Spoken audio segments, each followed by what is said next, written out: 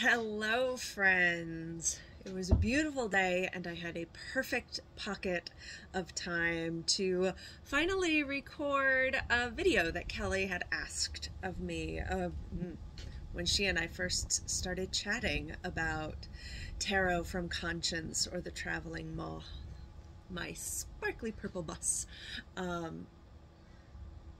My name is Kate Mura. I'm a tarot reader. I'm also a theater artist, and I have been reading the cards since 1997, and I'm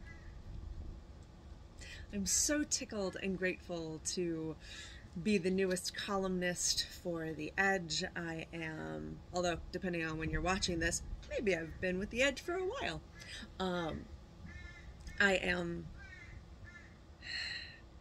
Tarot is such a wonderful tool for supporting our independent journeys as well as supporting our collective journeys with each other. And along with Card of the Week, one of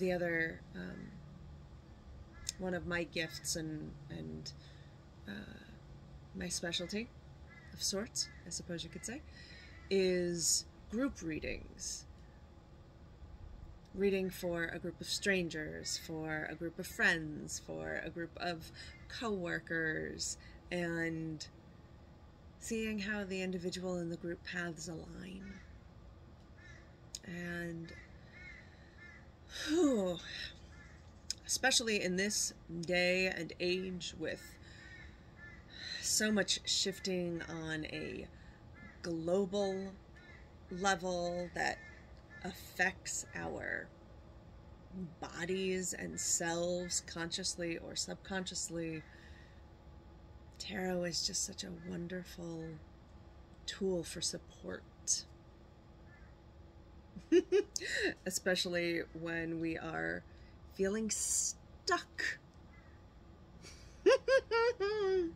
We can work to change our minds, to change our habits, to try something new that we've never tried before, to try and fail at learning a new language, try and succeed at something. The little steps that we can take to unstick ourselves. So, in whatever way you may be unsticking, welcome.